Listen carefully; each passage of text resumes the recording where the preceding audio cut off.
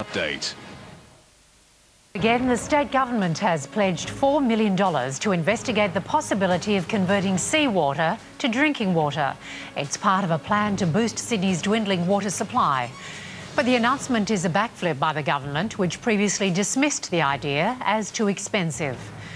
Energy Australia says it's common practice to cool transformers at Sydney's power substations with a garden hose. The North Sydney plant uses a lawn soaker to prevent overheating. Sydney pilot Ray Clambach is back in Australia 2 weeks after ditching his light plane in the Pacific Ocean. He says he's lucky to be alive. A Russian spacecraft has safely docked at the International Space Station after a last-minute hitch, and students seek expert advice before tomorrow's HSC exams. All the details in 7 News tonight at 6.